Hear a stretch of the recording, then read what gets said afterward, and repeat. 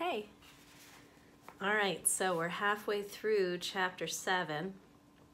It's the centennial in Grandma's town, which is a big 100-year celebration. They're having all sorts of activities, a parade. There's a contest for like the oldest settler, Mrs. Weidenbach, the banker's wife, who Grandma does not like very much. Thinks her daddy is gonna win because he's 90. Mrs. Weidenbach has also come to ask Grandma for help because all of Mrs. Weidenbach's friends have are not being helpful. And it seems like Mrs. Weidenbach often comes to Grandma, but only after, only asks for her help when it seems like nobody else will do it, which is not a way of being a good friend. So yeah, Mrs. Weidenbach wants to be free to watch her nephew perform in the talent show and wants to be free to watch her daddy win the competition, so she wants Grandma to do all the work, cleaning the bathrooms and stuff. Grandma's not happy with that. Also, Mary Alice and Joey have got down Grandma and Grandpa Dowdell's wedding clothes and we're trying them on. She gave Grandma a turn a little bit because they look so much like her and Grandpa. So where we left off, Grandma was packing up the kids with a picnic to go out to find Uncle Grady Griswold, I believe, and Aunt May. Yep, Uncle Grady Griswold. She's going out to see if he's still alive, because if so, he'd be the oldest, and she just wants to show up Mrs. Weidenbach. The sun had already begun to punish us by the time we'd crossed the bridge over Salt Creek. I was carrying the hamper, and Muse came from within. Remember, they brought some kittens, or a kitten. Grandma had forgotten to drown the kitten. We walked a long way over roads we'd skimmed in the Terraplane 8. Mary Alice wasn't with us. She was elsewhere. Mary Alice was up to something. By noon, we were nearly out of the county. We'd crossed Route 36, but Grandma trudged on. We ate our lunch in a pasture. The kitten climbed out and fed from our hands. Then she stalked around in the weeds, teaching herself to jump at butterflies. When it was time to go, she climbed back into the hamper. We cut across the fields from there to a little house at the end of a faint lane. Somebody still lived there. Chickens were in the brooder house, and the garden was in and weeded. Hollyhocks stood guard along the fence. Grandma pushed open the front door. It was a parlor from some other time, with faded love knots in the wallpaper. Beside a cold stove sat an old lady. On the other side, in a rocker, sat the oldest man on earth in a stocking cap. Grandma sighed with satisfaction to see them both breathing. Aunt May Griswold grinned at Grandma. Both her teeth gleamed in the gloom of the room. "How you been, Aunt May?" "Oh, yes," Aunt May agreed. "Very warm for this time of year." She wore gardening gloves and a variety of shawls. "How are your feet?" Grandma thundered at her. "Are they still swelling on you?" "Not bad," Aunt May said. "They're still pretty good layers. We get 8 or 10 dozen eggs off them every day and sell what we don't eat to the cowgirls." She's just saying stuff. Grandma turned to Uncle Grady. "Speak right up to him," Aunt May called out. "He's a little hard of hearing." Uncle Grady Griswold was almost as small as he was old. The pom-pom on his stocking cap hung far down his humped shoulder. He was so old he'd have made Aunt Puss Chapman look like a young girl at her first party. He gazed, uninterested, up at Grandma. "How you been, Uncle Grady?" she said, speaking up. "Fair to piddling," he said weakly. Grandma lifted the kitten out of the hamper by the scruff of its neck. "I brought you a mouser." Uncle Grady blinked at the hanging kitten and seemed to rally. "Put her right here," he said, and Grandma lowered the kitten into his bony lap where she offered her head for petting.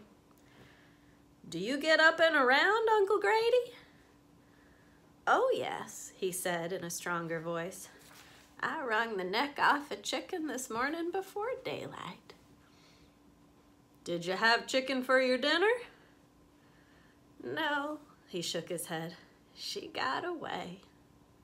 "Ah," Grandma said. "Listen, Uncle Grady, do you still have your old army uniform?" He started, and the kitten looked up in alarm. He waved two small, shriveled fists. "Has war been declared?" He'd have jumped out of his chair ready to enlist, but Grandma put a hand on him. "Nothing like that," she said. "Well, I'm ready," he piped up. "I'm cocked and primed. My full kit's in the bedroom there."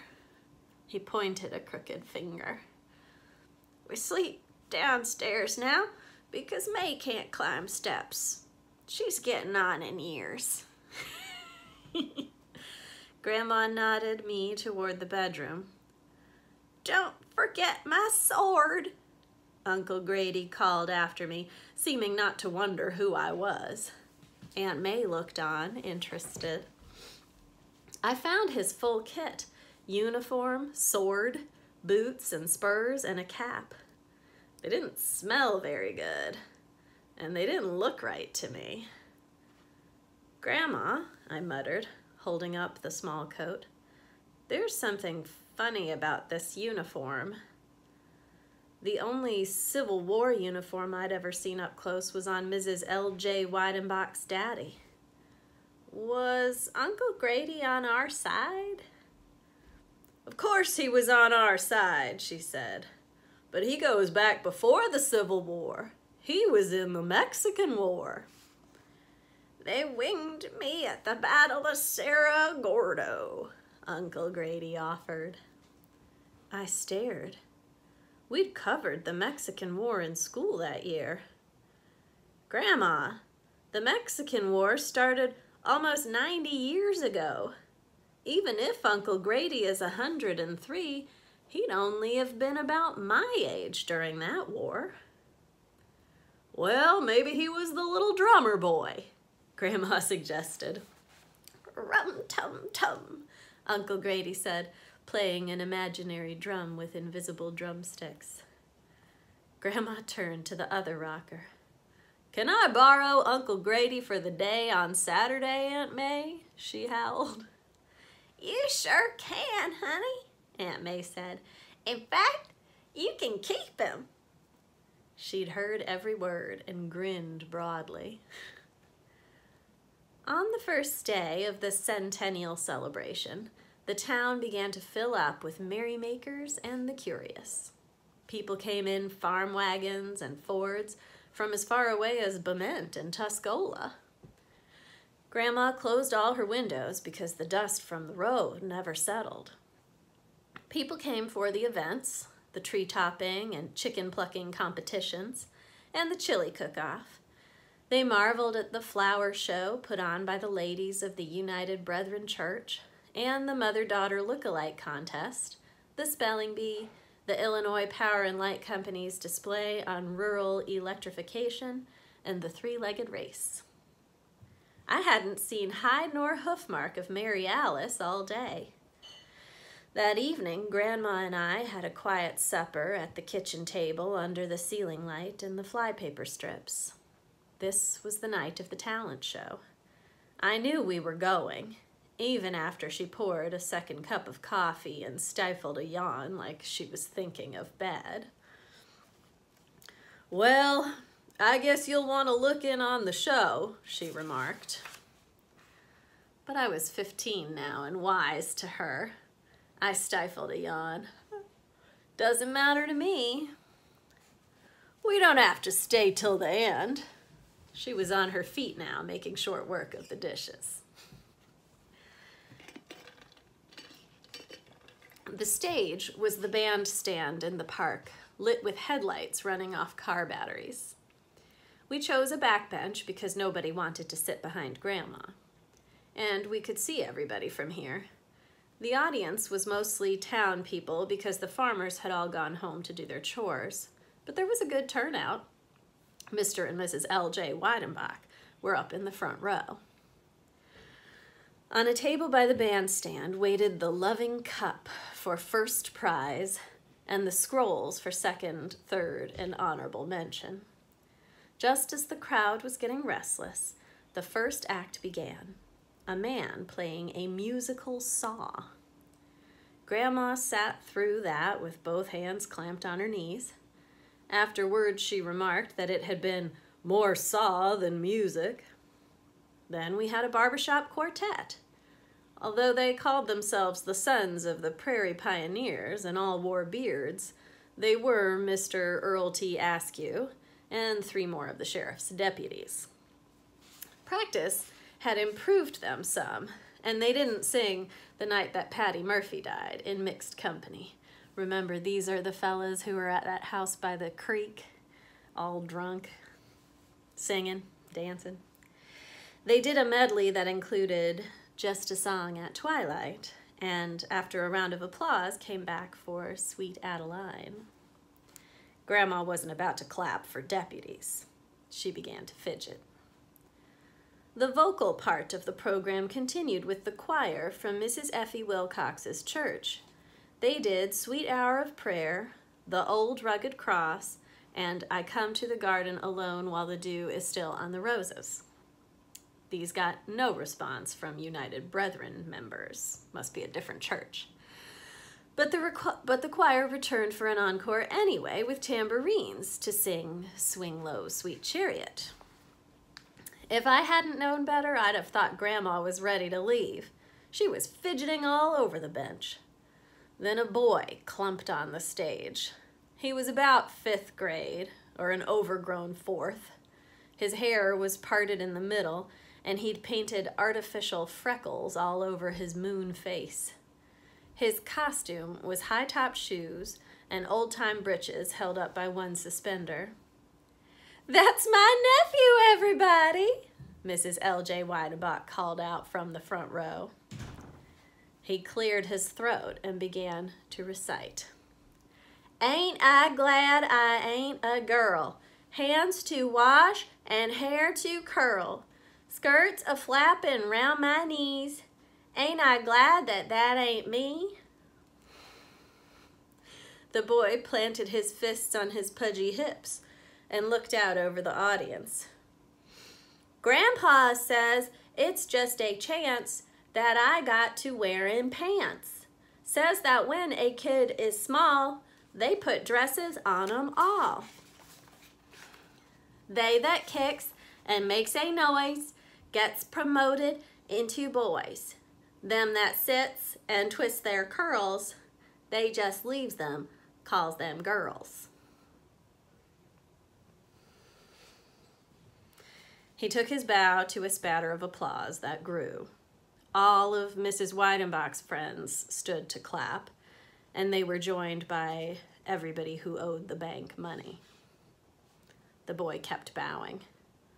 "Well, that about made me half sick," Grandma remarked. At this point, we could have used an intermission, but Mrs. Merle Stubbs of the Ladies' Committee mounted the stage, carrying a portable Victrola. That's an old record player, the kind that has like the big, like horn sort of thing on it. She threw wide its doors and wound it. To make an old Victrola work, you have to wind it up, and then it spins the record to play the record. "Crank it up, Lula," somebody called out, and the crowd tittered. Mrs. Stubbs dropped a record on the turntable and withdrew. They'd have dimmed the lights now, but the car batteries were weakening anyway. Music from a full orchestra welled out of the Victrola. It was a waltz. When I grow too old to dream, I'll have you to remember. From nowhere, a couple glided onto the bandstand stage. He was tall, dark, and handsome, and seemed to be wearing a tuxedo. In his big hands, he held a girl, the vision of a girl. Headlights caught the glimmer of her white gown as he twirled her in easy circles. Her graceful hand held up her flowing skirts. The crowd caught its breath. It was like a movie coming to life. The seed pearls on the girl's dress flashed pale fire. I looked again, and behind the careful makeup, below the swooped-up hair, it was Mary Alice. As she turned in the waltz, a bustle came into view. I nudged Grandma hard, but she was completely caught up in the sight of Mary Alice sweeping around the stage in Grandma's own wedding gown. But who was her partner? He was dipping her almost to the floor now, though you couldn't tell who was leading who. I squinted and saw that it was Ray Veach.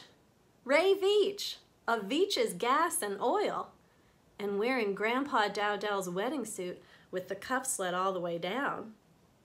Ray Veach, a man's man, who spent his life under cars with grease up to his elbows. Ray Veach and Mary Alice. My world tilted. Now the waltz was winding down. Ray and Mary Alice came out even with it. Still clinging to one of his big hands, she collapsed to the floor in an elegant curtsy. Her skirts fanned out in every direction.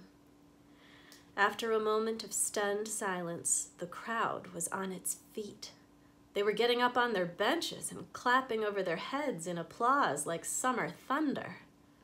Grandma stood.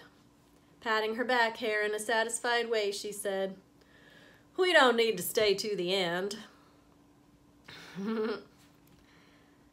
We were up before daybreak on Saturday. While the dew was still on the roses, the road outside Grandma's house was thronged with people coming in from as far away now as Argenta and Farmer City for the parade. But we were working right up to the last minute on our float. At the stroke of 11, the parade stepped off with high school bands of the 3 nearest towns with high schools. Next, in the order of procession, were 5 tractor-drawn hay frames jammed with members of the Piatt County Democratic Party. They were followed by Mr. L.J. Weidenbach in a decorated Hupmobile carrying all 4 Republicans. The Oddfellows Drum and Bugle Corps followed. On their heels, mounted, trotted the Anti-Horse Thief Society members, done up as old-time bounty hunters in big hats and drooping mustaches. Then came the first float. Mrs. L.J. Weidenbach had outdone herself, aided by a club she belonged to, the Order of the Eastern Star. Their float was a flatbed International Harvester truck banked in flowers. In a kitchen chair sat Mrs. Weidenbach's old daddy in full Civil War blue and his decoration from the Grand Army of the Republic. He seemed to have no idea where he was.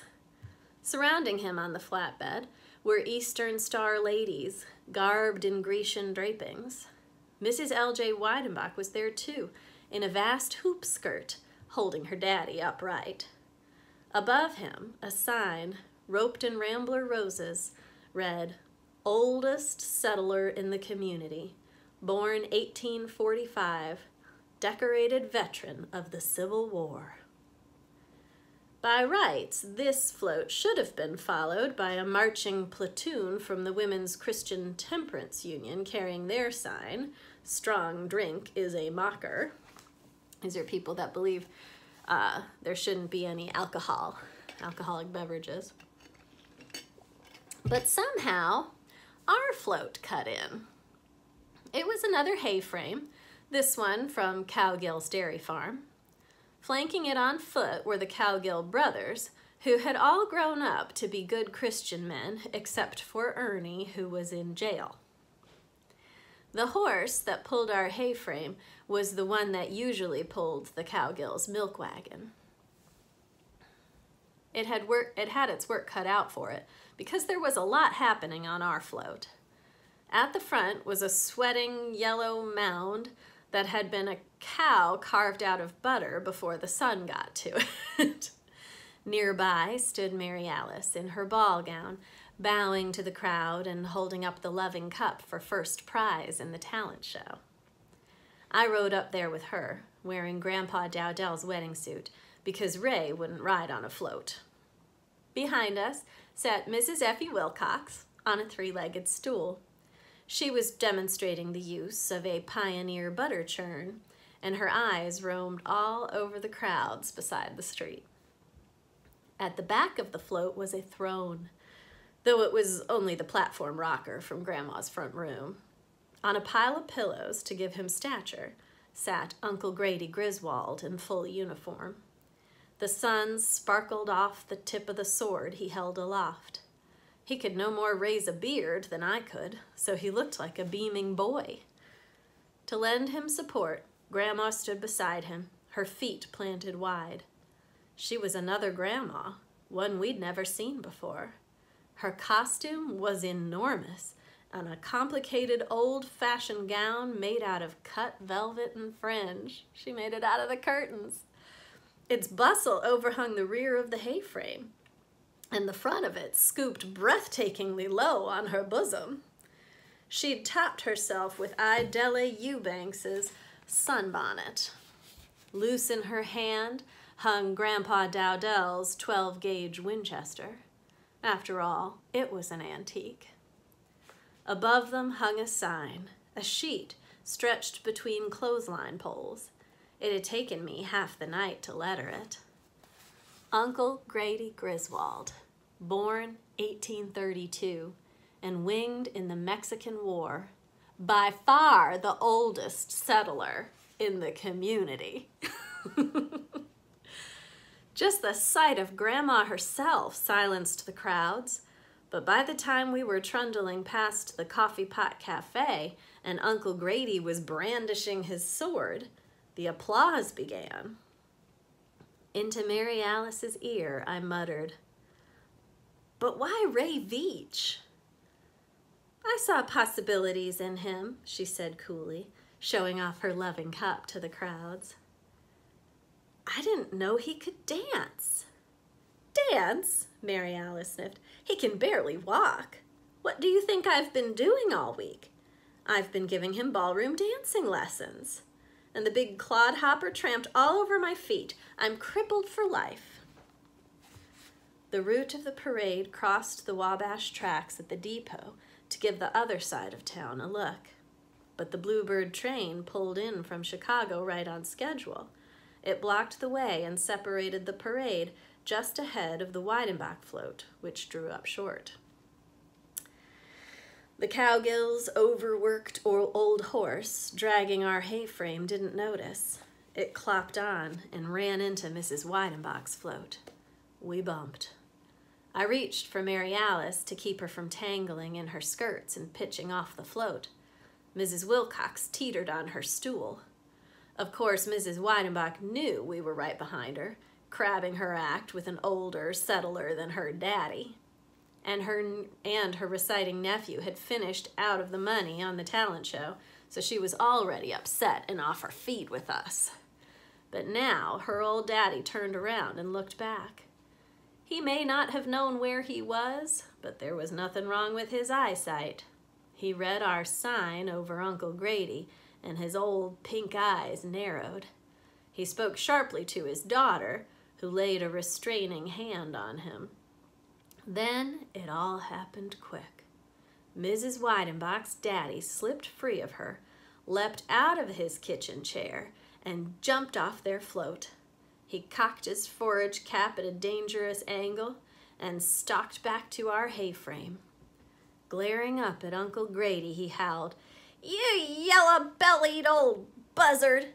If you'd fought in the Mexican War, we'd have lost." Seeming to consider this, Uncle Grady gazed down. Then he hollered, "Them's fighting words, and I declare war." Before Grandma could stop him, he charged off his throne, balanced a moment on the edge of our float, and threw himself into space. He lit on Mrs. Weidenbach's daddy, and they both rolled in the street, locked in combat. Their medals and weaponry clanged like wild bells ringing out. "Don't use the sword, Uncle Grady!" Grandma cried. By now, the Wabash Bluebird should have pulled out, but all the passengers were at the windows staring at this spectacle. 2 of the oldest men alive were brawling in the street, tangled up in each other and Uncle Grady's sword, their small fists throwing punches. Now they were so covered in dust and droppings you couldn't tell one uniform from the other. In the distance, from the other side of town, the last of the high school bands blared "The Stars and Stripes Forever." At length, Mrs. Weidenbach separated the 2 old warriors, though her hoop skirt got in the way. Grandma would have let them fight it out.